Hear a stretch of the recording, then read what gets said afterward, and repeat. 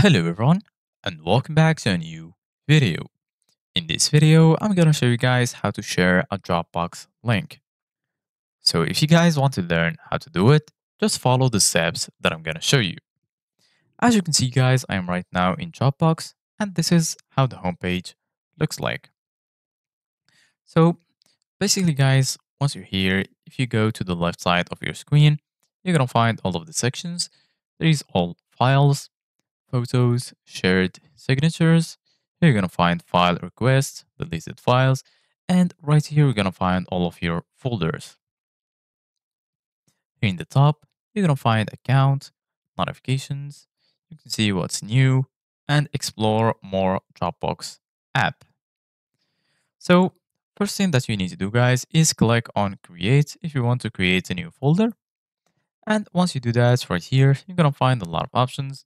You can create a folder, documents, screen recorder, presentation, spreadsheet, web shortcuts. You can upload a file or a folder and so on.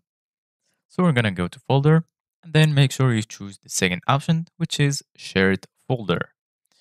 Once you do that, you need to name your folder.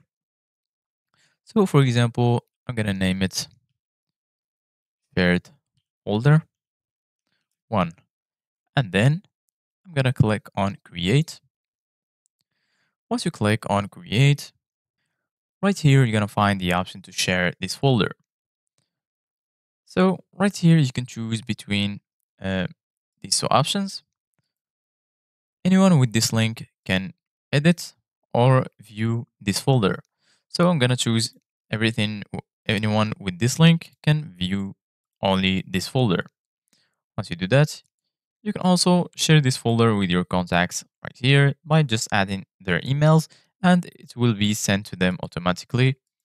Or right here, you're going to find create and copy link. So I'm going to click on create and copy link. And now the view link has been copied.